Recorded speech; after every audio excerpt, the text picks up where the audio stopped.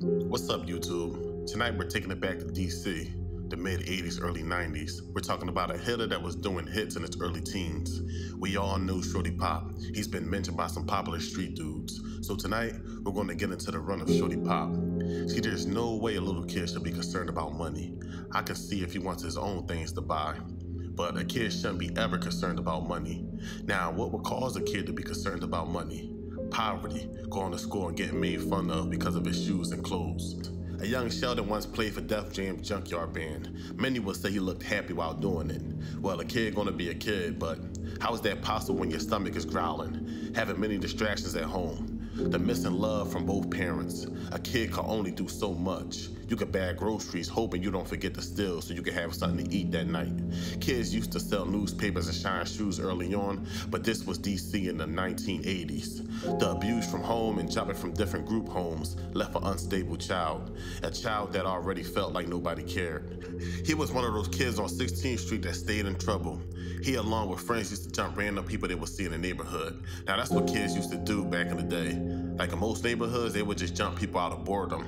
When all the other kids would be indoors getting ready for school, Pop would be out in the streets super late, out with the hustlers in danger. The older men would send him to the store, but he would pocket the money and never come back. He was poor and needed the money bad, and the only work available for him is to work in the streets. He and his crew would run the streets and watch the old heads and would be willing to do anything to make a quick buck. It was all about whoever had to work. You go check them out, and if you bring your tool, you get straight paid, and we all know what that means. Now, before any gunplay was involved, he was known as a fighter, unlike the majority of these other hitters out here. His bout game was on point, so if he did get locked up, he was cool. He'd been through it all, from getting jumped, to jumping people, to winning, to losing, getting his jaw broken. It wasn't until a very incident involving a rumble that people just knew he wasn't normal. After he kept delivering blows to his opponent when he was already out cold, it was over and he continued to strike like a madman. People knew that there was definitely screws missing. This was around the time DC was on fire. A lot of people would say he jumped off the step too early, but he didn't even have a step to jump off of. The streets raised him, and he would fit in perfectly fine. The love that was missing was replaced with the money and respect he would receive from the streets. He finally felt like he was a part of something. Now, he couldn't get no Gucci, but he can get a Uzi. Nobody was going to just put money in his pocket unless he put the work in. But if you needed a tool, they got you. Many tools passed around the hood. Someone will hold on to it for a couple days, then it'll get passed to the next person. Next thing you know, it's getting sold. That same ratchet used to stick something up or a body, and people will say that first one takes time to get over, but they said it didn't phase him one bit. He didn't lay low. He was actually outside that same night. This was a time everybody was outside trying to get some money. You either had the work or you had the gun. He noticed a lot of dudes around him was doing stick-ups, and they were either receiving money or work. He hooked up with an older fella named Stink. Now, Stink was one of those guys on the street that would laugh and cheer on the kids' bad behavior in the neighborhood. He thought it was funny. And I was told that Stink wanted Pop to ride with him so he could make a play. He had some business with some fellas across town. The deal went wrong, resulting in a body dropping, resulting in Stink leaving with the work and Pop picking up the money. So that was the move from there on. Pop and Stink started moving around. Stink knew he had a fearless young boy around him. Pop was always down for a lick. His name started to ring bells. The heavyweights would start to hear the name Pop more often. And Pop would begin to hear names like Rayful, Frey, and money would always be in the same sentence, so he went wherever the money went. Now, you had guys that was getting to $1 that only dealt with him out of fear. They would supply him, give him some work, and even hit him off a couple dollars just to keep him off their backs. There's times he would get booked for months, come home with nothing but lit in his pocket. By the end of the night, he'll have a couple thousand in his pocket. To be honest, he was one of those guys that they hated. They hated when he got out of jail, along with Wayne Perry. Now, speaking on Wayne Perry, I heard a lot of people say that he feared Pop, but can't tell a single story to back up the statements. How could you put an emotion on a man that you never met? None of us could feel what Wayne Perry felt. Wayne Perry didn't extort Pop, Pop didn't extort Wayne Perry. That doesn't mean they feared each other. They was in the same circle. Some of Pop's family knew Wayne. Pop grew up watching Wayne and his uncle handle some business. Pop wasn't used to seeing any 9-to-5ers, and if he did, they was barely making it. but he didn't think about jumping into the 9 to 5 lane. He would approach some players in the game, and he didn't have a problem with asking for work.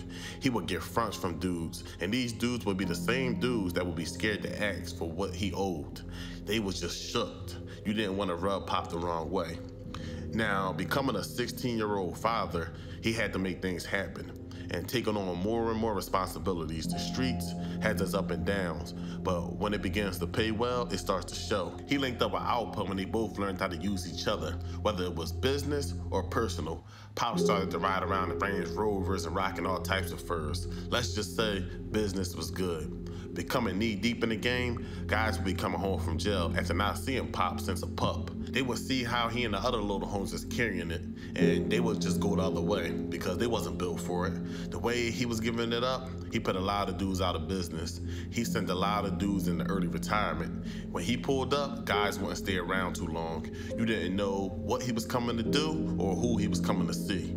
Now, outside the streets, skating was his thing. That was really the only time he could be a kid, being around other kids his age having fun, because he was playing a grown man game, so he was always around the old heads. He had one incident where his piece was interrupted and allegedly put someone down at the skating rink he was known for, so he was known to be a regular at this skating rink. But I guess it was either him or me. That was the mentality, so I guess he just had to handle business. It got to a point that all his wreck was catching up to him. He was in and out of jail for armed robberies, sometimes 2 at the same time, triple homies. He'll beat the triple and come back for a double. While behind bars, he had to be careful and watch out for guys that could be revengeful for the acts he committed on the streets. When he was released back on the streets, he would be so into it with different people that he didn't know where the heat would come from. He had so much going on, guys couldn't really stay near him. Now, towards the end, things were a little different. He got out, most of his important resources were either locked up or in a casket. For example, Output was one of the ones locked up. Dudes were just scared to do business with him. At that point, he'll just try to take whatever you had. He began doing stick-ups, but it was hard to get paid when you got a lot of enemies. While he was locked up, the same dudes he had beef with was still on the streets developing connections and getting stronger. The year 1992, he decided to go out and show his face. Eyes were on him the whole night. He always paid attention to his surroundings, but it was something about that night he didn't recognize, or maybe it could have been a new face with some type of connections to his ops. As he made his exit into the parking lot, he was struck with AK fire. With the AK being a weapon of choice, his ops suspected return fire with the reputation of Shorty Pop's crew, but was surprisingly wrong. Shorty Pop's run will be stopped at the age of 19. This will cause certain guys to be able to show their face again. This will bring joy to the guys he used to lean on, guys he used to wreck on. You live by the gun, you die by the gun. Once you're in the game, it's only 2 ways out. Thanks for watching.